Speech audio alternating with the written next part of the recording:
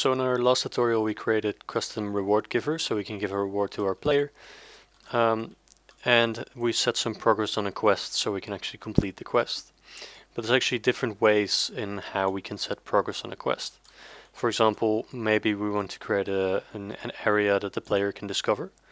So let's say I create a sphere and I make the sphere here, remove the mesh renderer so it's no longer visible, and I make a trigger out of it.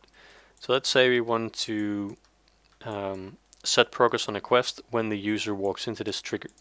So we can actually do that with a quest progress trigger. And we can select the quest, so let's grab this quest for now, and let's create a new task on it. So we grab the quest, go to tasks, create a new task, and call this main2, and we'll call this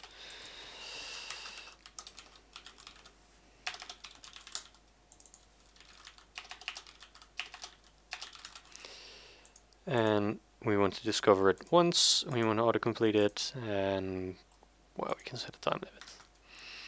Okay. So now we can just say main2 here, add the progress, and we can even add an audio clip if we'd like to.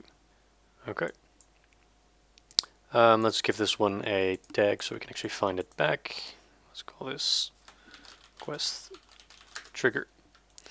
Now obviously we don't have a player yet, so we'll have to create one first. And we can do this in a couple of ways. In the end, all we really want to do is create a game object. And I'll just make a capsule which represents our player.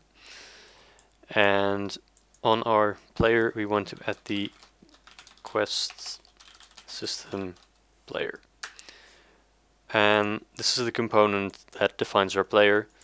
And once this object enters any quest trigger, the progress will be set. So we can actually try that out. If I start the quest, I accept it. You can see here that we haven't discovered the location just yet. And once I move the player object into the trigger, you can see we've just discovered this location. Of course, you can use any type of controller for the player you'd like, so you can use the third-person controller or InVector or whichever you'd like. All will work just fine. And that's it for this short tutorial. In the next one we'll actually go over the dialogue editor and how we can use dialogues, quests and so forth.